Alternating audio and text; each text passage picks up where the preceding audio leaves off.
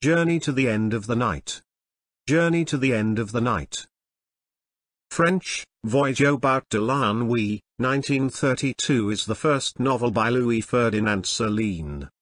This semi-autobiographical work follows the adventures of Ferdinand Bardamu in the First World War.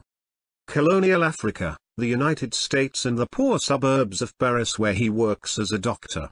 The novel won the Prix Renaud in 1932 but divided critics due to the author's pessimistic depiction of the human condition and his innovative writing style based on working-class speech, slang and neologisms. It is now widely considered to be one of the greatest novels of the 20th century. Plot summary. Ferdinand Bardamu is a young Parisian medical student who, in a fit of enthusiasm, voluntarily enlists in the French army on the outbreak of World War I. During his first engagement with the enemy he decides that the war doesn't make any sense and he needs to clear out.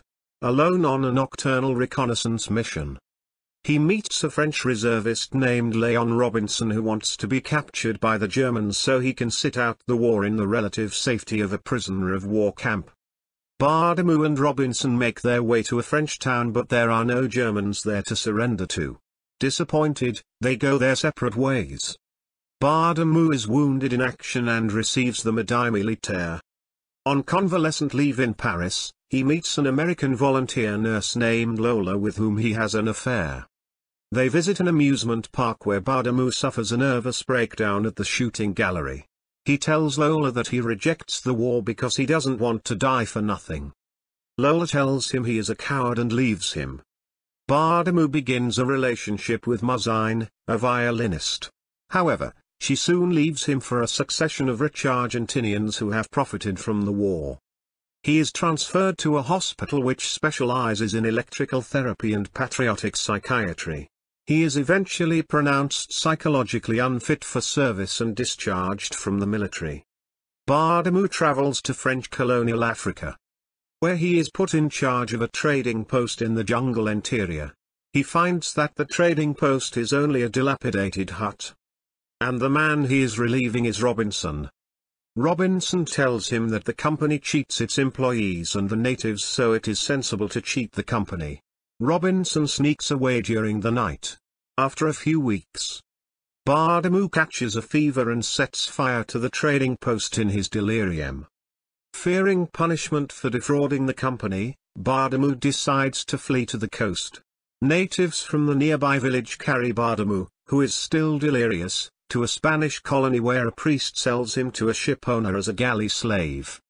The ship sails to New York where Bardamu is put into quarantine until his fever subsides. He talks his way into a job with the quarantine authority and is sent into Manhattan on an errand. He goes in search of Lola and eventually tracks her down. She is now rich and eager to be rid of him. She gives him $100 and he leaves for Detroit in search of work. He is employed on the assembly line at Ford Motor Company but finds the work exhausting and dehumanizing. He falls in love with a prostitute named Molly who wants him to settle down in America with her, but he confesses his mania for escaping from whatever situation he is in. He runs into Robinson and is surprised to learn that he has failed to make anything of himself in America. He decides to return to France and finish his medical training. Back in Paris, Bardamu completes his medical studies and starts a practice in the bleak suburb of Rancy. The residents are mostly too poor to pay him and he mainly deals with the consequences of botched abortions and takes on hopeless cases which other doctors won't touch. His patients include Madame Henrou and her husband whose mother, Grandma Henrou, lives in a shed behind their house. They want her committed to a mental asylum but Bardamu refuses to help them.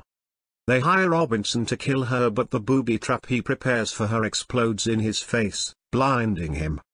In an attempt to hush the scandal, the Henrou arrange for Robinson and Grandma Henrou to manage a mummy exhibit in the crypt of a church in Toulouse. The old woman turns the exhibit into a profitable venture. Robinson, whose eyesight is gradually improving, becomes engaged to a woman named Modelon who sells candles at the church and has been caring for him. Robinson and Modelon plan to murder Grandma Henrou and take over the exhibit. One night Robinson pushes the old woman down the steep staircase to the crypt, killing her. Meanwhile, Bardamu finds a job in a lunatic asylum on the outskirts of Paris. The director of the asylum, Dr. Brereton, starts taking English lessons from Bardamu. Moved by the Elizabethan poets and the tragic history of Monmouth the Pretender, Brereton loses all interest in psychiatry and leaves for England, putting Bardamu in charge of the asylum. Robinson meets Bardamu and explains that he has left Modellan and their lucrative job at the crypt because he doesn't want her and her love. Bardamu allows him to stay at the asylum and gives him a menial job. Modellan tracks Robinson down and threatens to turn him into the police if he doesn't marry her.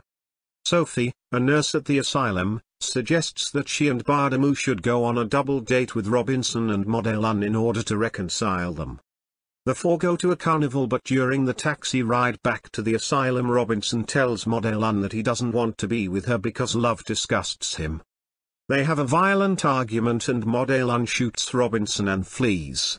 Robinson dies and Bardamu reflects that he hasn't yet been able to find an idea bigger than death. End of the summary. Thank you.